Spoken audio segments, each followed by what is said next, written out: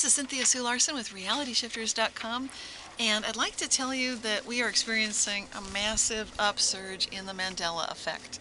It is just going crazy.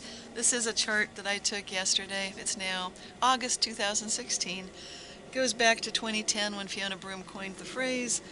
Starts spiking around last summer, July 2015, and now it's going quite high in terms of people citing the term Mandela effect. So what's going on since the term first came into being? Now, you know, if you've watched my other videos, read my blogs, listened to my podcast, gone to my newsletter and so forth at realityshifters.com, that I've written about this, about dead people being alive again, about changes that we're experiencing with the Mandela effect in my books, Reality Shifts and Quantum Jumps. Today I'd like to show you a couple of other books from other authors. Future Memory from PMH Atwater. She's the mother of the term reality shifts, which I believe is very excellent for describing what's happening.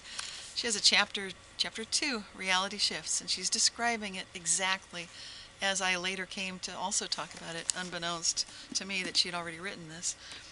And then, if you'd like the science behind what's going on that I'll be talking about today, please check out John Joe McFadden and Jim Al-Khalili's book, Life on the Edge, and it's the coming of age of quantum biology. So let's talk about what these other reporters are noticing. One of them, and this, now I'm talking about Mark Laflamme in the Lewiston Sun Journal, and the link is on my blog, so you can just click below this video, go to the blog, read the links, read the articles. He noticed in a photo with his father, it always used to be that he was standing on one side of his father, now he's on the other side. He's switched places, basically, in a photo that's been a family photo for decades. New Zealand Herald's Carl Pushman believes that he also remembers Berenstain Bears, spelled E-I-N. And Tom Siebert from San Diego City Beat has noticed a remarkable reality shift, or Mandela effect, involving the movie Moonraker. It's a James Bond film starring a couple of characters. This is Jaws, the character, Dolly, the character. Jaws had a mouthful of shiny teeth. Dolly had a mouthful of braces. So they had a cheesy falling in love moment that's no longer part of Moonraker. Somehow it's gone.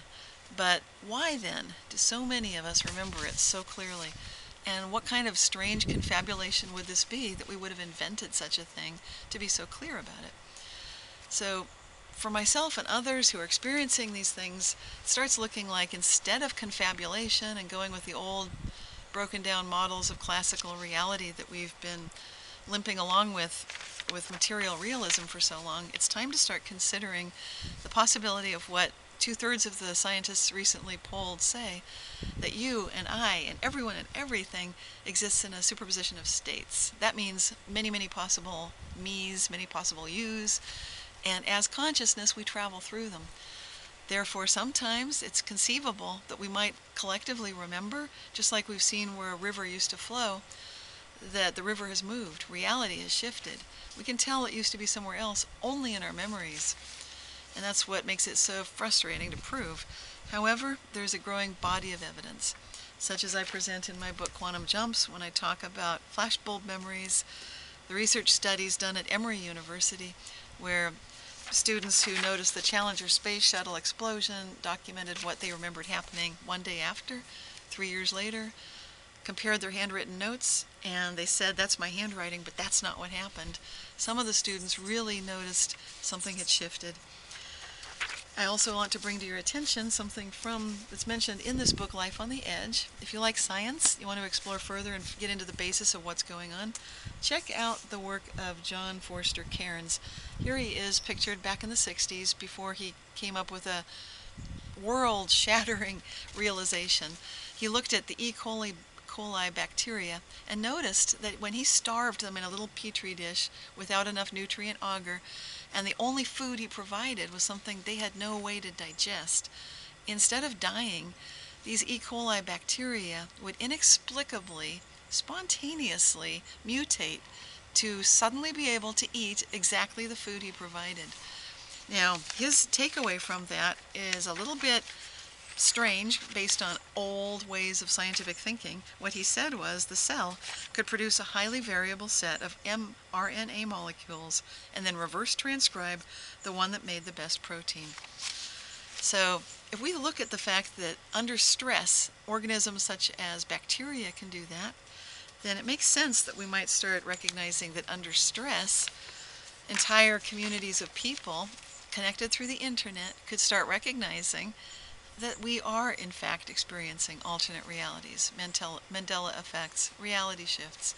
And the only evidence is in our memories, but we are starting to share that. We've got other people posting videos, writing blogs, writing articles, and sharing what we remember, which then is the way that we can share this information going forward.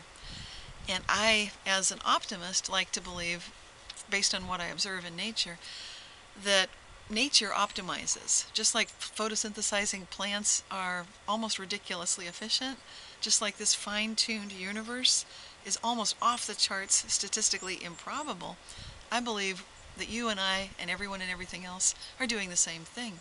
And we are selecting, with a handshake between the future and the past, through quantum physics, logic, some of the best possible solutions that may not seem optimal in the moment, but that we can stay on track with simply by asking my favorite question, which is how good can it get? Until next time, this is Cynthia Sue Larson. Please check out the blog article that has a lot more detail with the links. Just click down below in the description of this video. Thanks so much.